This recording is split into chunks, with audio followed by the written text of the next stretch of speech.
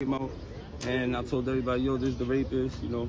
I punched him, I kicked him a little bit, I ain't gonna lie. And yeah, that's it. What'd you say to him?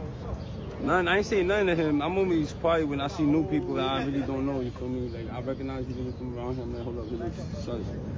But I already knew it was him since he was coming down this block. I already knew it was him. Did he say anything to you? Nope. Nothing at all? He didn't see it coming. He didn't deny it? He didn't deny. He was like, oh, he started yelling, help, help, help in Spanish. I'm like, yeah, that's what the little girls were saying. And he didn't deny it. I said, they already got your ass. He's like, yeah, I know. And he just surrendered. He gave up. Wow.